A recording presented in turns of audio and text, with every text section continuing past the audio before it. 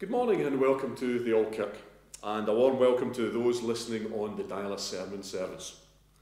Well, what a week it's been. I got my vaccination.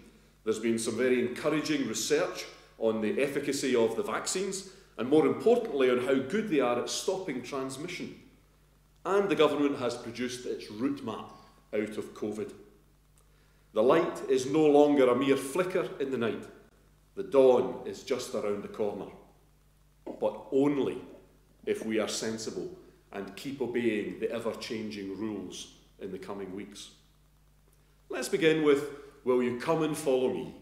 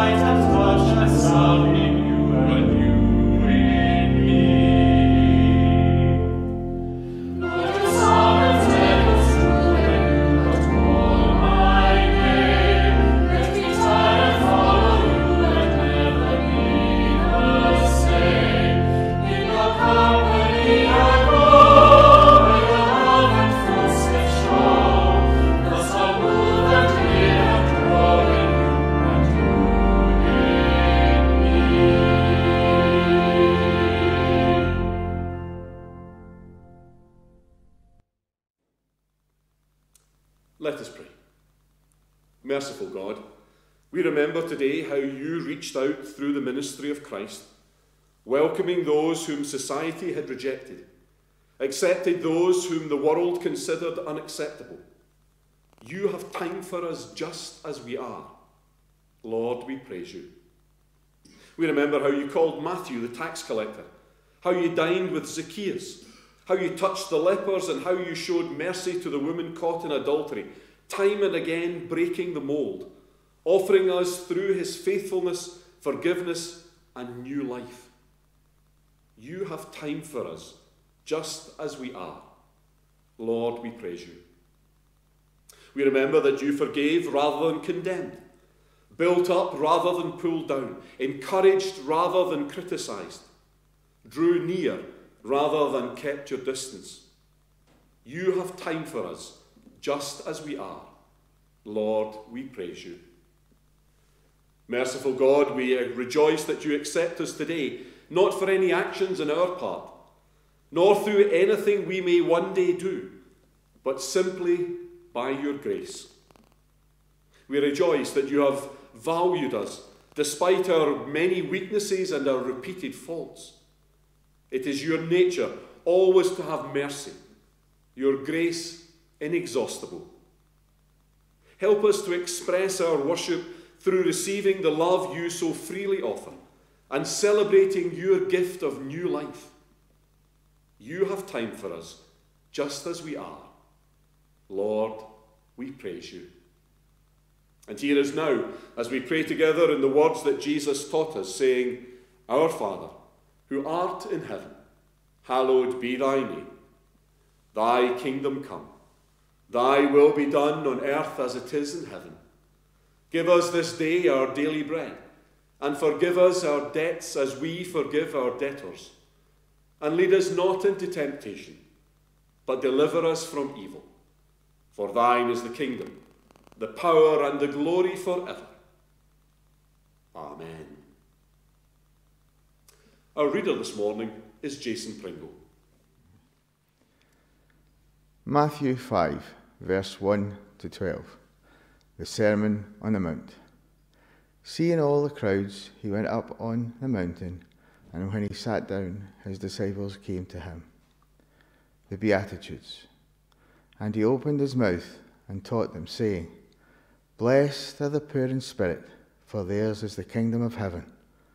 Blessed are those who mourn, for they shall be comforted. Blessed are the meek, for they shall inherit the earth. Blessed are those who hunger and thirst for righteousness, for they shall be satisfied. Blessed are the merciful, for they shall receive mercy. Blessed are the pure in heart, for they shall see God. Blessed are the peacemakers, for they shall be called sons of God. Blessed are those who are persecuted for righteousness' sake, for theirs is the kingdom of heaven. Blessed are you when others revile you and persecute you and utter all kinds of evil against you falsely on my account. Rejoice and be glad, for your reward is great in heaven, for so they persecuted the prophets who were before you. Thank you, Jason.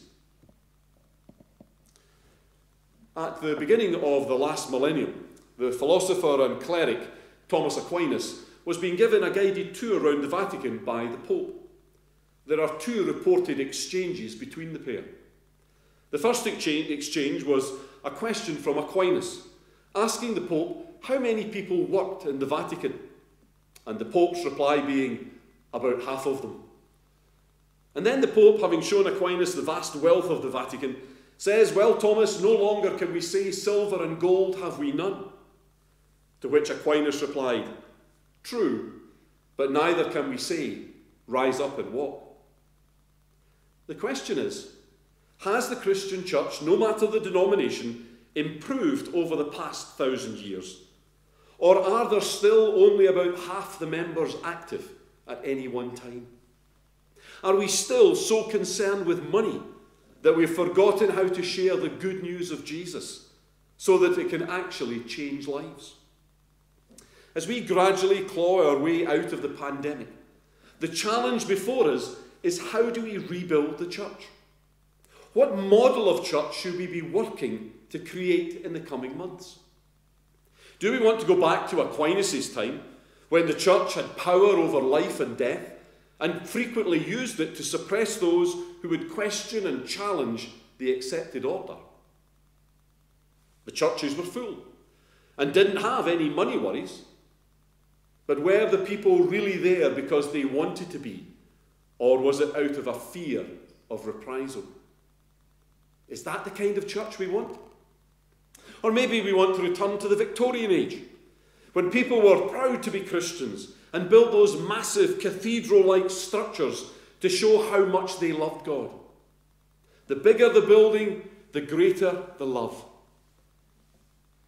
But they also kept on stuffing children up chimneys and forcing men and women to work in appalling conditions in the factories and the mines.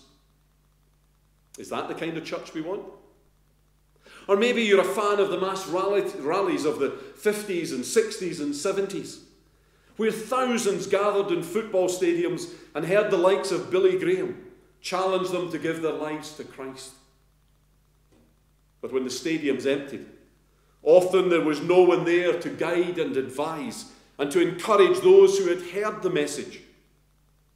And soon, like the seed sown amongst the thorns, the message of the good news of Jesus was strangled. Is that the kind of church we want? Or maybe you think that an online church is the answer. People tuning into the gospel when and where it suits, united across the ether. But where is the visible presence of the gospel? Where is the unity? Where is the corporate strength that is needed to challenge the evils of our day? Is that the kind of church you want? For me, the message of the Gospels is that Jesus didn't come to create a structure or worse, an institution. He didn't come to form a committee. He didn't come to establish a system of church government. Jesus came to change the hearts and minds of men and women, because he knew that when people opened their lives to God, then they would work together. They would share together. They would grow together. If we want to create a new church for the post-COVID era, then we can do no better than to return to the model that Jesus followed. That what counts isn't the number of buildings or structures or systems, but how people show their love for God. The Sermon on the Mount is one of the most radical and challenging sermons, manifestos, agendas, call it what you like, ever recorded. Jesus was executed because of the revolutionary nature of his teaching. And even today, if it is taken seriously, it will challenge the standards of every government, every organisation, every man, woman and child in the world. The problem is, we have become so familiar with parts of the message that we have forgotten that taken as a whole, it is truly a blueprint of what Christians ought to be like and what every Christian ought to be working towards. The Sermon on the Mount is God's guide to living a fulfilled and godlike life. And Jesus begins the Sermon on the Mount by talking about the kinds of characteristics that ought to be found in the Christian. Blessed are the poor in spirit. Blessed are the peacemakers.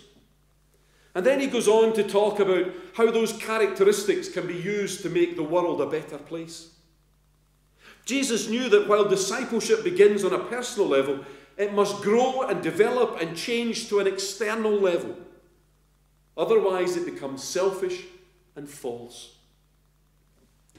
Jesus began the sermon with the Beatitudes, words that we are all familiar with. But how many of us still read them and immediately think that they are relevant to us? That they're talking about me? Do I see myself as a peacemaker? Am I persecuted for Christ's sake? Am I pure in heart? I don't think there are many who would claim to think in those terms. And yet these traits are all the characteristics that every Christian ought to be developing in their lives. They're what we're all supposed to be working at, just as Jesus worked at them as well. Blessed are the poor in spirit. All of us ought to be trusting solely in God and not in our possessions or wealth or friends. Blessed are those who hunger and thirst for righteousness. All of us ought to be hungry to see peace and justice for all. Blessed are the peacemakers. All of us ought to be out there in the world working proactively for peace. And when we do these things, when we try to develop these characteristics, not all at once, we discover that inside we are producing the fruits of God's Spirit. Love, joy, peace, patience, kindness, goodness, gentleness, faithfulness, and self-control. And when the fruit of God's Spirit begins to grow and flourish, then you will discover a person who is a powerful force for God. Someone, when you get 2 or 3 of them together, you will discover an even greater force for God. And when a whole church of these people come together, you will have a force that is capable of changing the world. The church we have to create has to be one which is filled with men and women who are trying to take the challenges of the Sermon on the Mount seriously. Men and women who are trying to make these characteristics not even second nature, but part of their very being. All the Christians that I have ever met who have had any kind of impact on the world around them have all had one thing in common. That being that when you are in their company, you have a sense of being in the presence of Christ himself. You can see the characteristics of Jesus in their lives. God is involved in every area of their life, without it being obvious or over the top. It's not about false air or graces. It's not an act. It's quite simply the work of the Holy Spirit flowing through them. And it is a joy to be in their company. As you know, one of my heroes is Eric Liddell of Chariots of Fire fame. He said that even when he was running, it had to do with God. He said that when he ran well, he felt that somehow he was praising God because he was using a God-given talent. His style of running reflected that, because he said that he threw his head back so that God could see him smile as he ran. How we need more people like that. People who are prepared to work at being a Christian, not for personal gain, but so that the world might be a better place. If we want a church that God can be proud of, then it has to begin with you and me, the individual, taking seriously the challenges of the Beatitudes. But it doesn't end there. Because in the Sermon on the Mount, Jesus then goes on to say that the Christians have to become the salt of the earth, the light of the world. In other words, the reason for letting God work in your life to change you in the way that Jesus is talking about in the Sermon on the Mount is so that you can make a difference in the world. When you look at the great Christians of history, the reason that they are remembered is because of how they have stood out, because of the things they have achieved in the world. Mother Teresa stood out by living in poverty with the people she wanted to help. What greater example of being poor in spirit could you want? William Wilberforce suffered the slings and arrows of outrageous fortune as he battled to abolish slavery. What better example is there of hungering and thirsting after righteousness? John Paul II played a huge role in the defeat of the threat of communism. What better example of peacemaking can you think of? Jesus preached the Sermon on the Mount because he knew that the qualities he was talking about were needed in his day, and they are still needed today. As Christians, we need to be putting those characteristics into practice. We need to show the world that we do indeed have something concrete to offer, that we can add spice to life, that it's not just mere words that we have to share. 3 examples of what I mean. Lockdown has reminded us of just how important a hub the church still is. People have found themselves isolated and alone because they do not have a church to go to, because church is where they meet other people. In a few weeks, it looks as if we are going to have an election.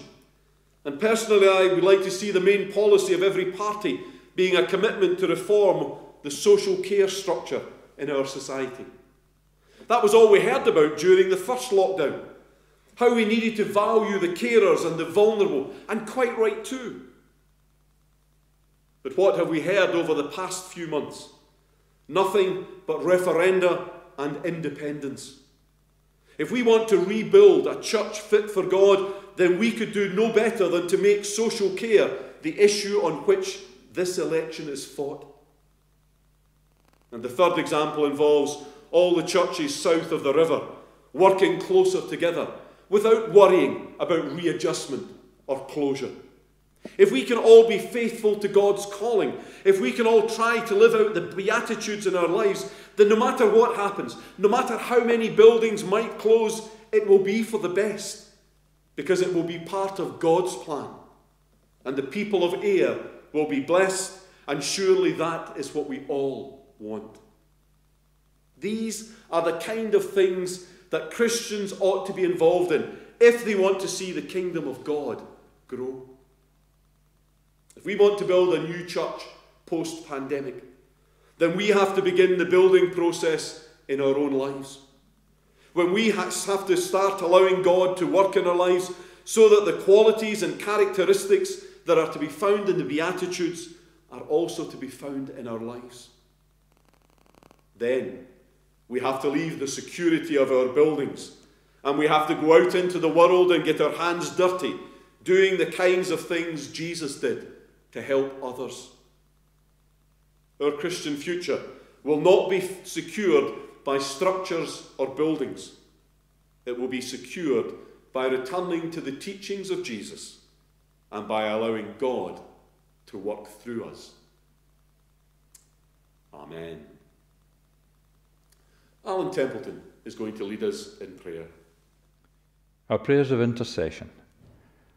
Eternal Father, we come before you today to give thanks for all the many blessings you have bestowed upon us this week, and to ask for your help in getting us through another in these difficult times.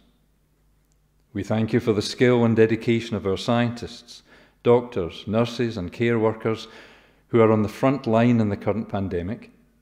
And we express our gratitude to so many others in our society on whom we rely to help us overcome countless obstacles in our daily lives. Lord, every day we are confronted with data on infection rates, hospitalizations, and deaths associated with coronavirus. And it's all too easy to feel overwhelmed sometimes with a feeling of hopelessness and despair. At times we appear to believe that things are improving and the end is in sight. Then at other times we are plunged back into fear and despondency. Father God, be with each and every one of us in our despair. Be with those we love who we cannot see. Be with those who are facing their final days apart from friends and family, and comfort us with the knowledge that you are there in the despair, the loneliness, and the fear. We know that not one of your beloved children suffers or leaves this world alone. Please strengthen our beliefs in this time of crisis. Father God, we are aware that all too often we pray from fear or from necessity, at times of sickness or private loss. Our conscience sleeps unless we are afraid. We ask your forgiveness for past weaknesses and for your eternal motivation in making us more aware of your presence. Teach us, we pray, to approach you in the good times as well as the bad, and show us that no matter how bumpy the road, the path to your eternal glory is assured. Lord, be with all those sick at home or in hospital at this time. Stand at their sides and hold their hands in your hands. And for those who find the trial just too great, we ask you to bear them with gentleness on angels' wings to their everlasting rest. Just as storm clouds gather, remind us, we pray, that the sun does indeed shine on in our world. Give us the faith to await that new dawn with patience, courage, and humility. Teach us, Father, to be good disciples here on earth.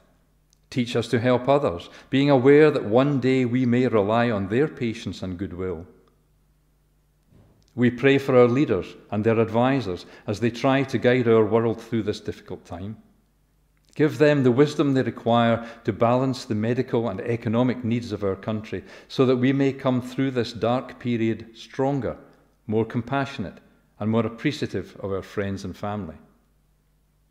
Finally, we pray for our church and for all those who are working in difficult, unfamiliar ways to continue the work of the church, secure in the knowledge that one day we can all be together again in this beautiful building. These prayers and the thoughts of us all we bring before you in the name of Jesus Christ our Saviour. Amen. Thank you, Alan. And now may grace, mercy, and peace from God the Father, God the Son, and God the Holy Spirit be with you and all those whom you love, now and evermore. Amen. God bless and keep safe. We close with Seek Ye First.